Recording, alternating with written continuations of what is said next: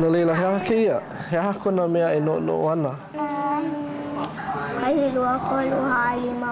Kamehameha Publishing launched an application for the iPhone, iPad, and iPod Touch called Feed Me Hawaiian, a children's game about shapes, colors, and numbers, all in Hawaiian language.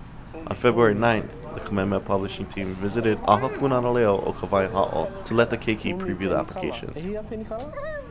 One of the great things about the application being available is that for our keiki to incorporate technology into their lives and especially into the classroom is really difficult because there's just not a lot available in Hawaiian language right now.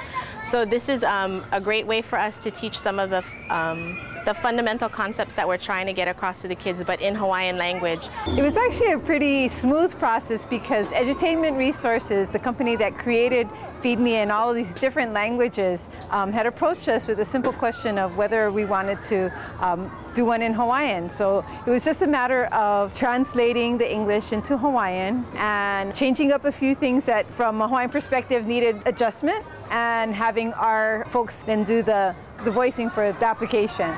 To see them playing with the tutua, the monster, and their reactions to all of his little noises, and just the delight that they had on their faces while they were playing, and it was so intuitive for them. They just pick it up so quickly, they're like sponges. So it was really gratifying and I think fulfilling for me to see our products out in the world and how we're able to help perpetuate the language, which is our goal, but to see it in action and how exciting it is for these keiki. So we need to do more.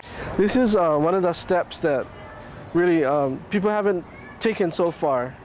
We have education that's going from preschool all the way to 12th grade and beyond, actually, in Hawaiian language, all the way up to doctorate degrees now. Little things like this that work with technology and skill building and increase your vocabulary. And so hopefully makes that transition from punana to kindergarten just a little bit better, because you have a better grip of your skills, you have a better knowledge of your vocabulary, and a little peek at technology and contemporary things like your iPad or your iPhone. And so it's really making space in this English-speaking world for people that are accustomed to speaking Hawaiian.